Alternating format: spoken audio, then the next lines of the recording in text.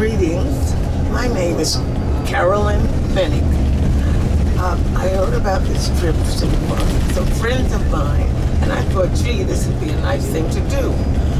I came here and I saw the people, and I thought that I was going to get a special feeling coming back to the continent. Well, I didn't get it until yesterday when we went to the ocean, and I realized that all of our people were taken from this ocean across to America, and that made me feel a real deep kinship to Africa. I'm so happy I came, and I would advise anyone to come again.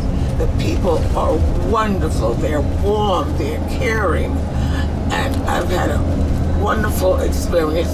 As Obama says, this has been a trip of my lifetime, and I'm going to come back.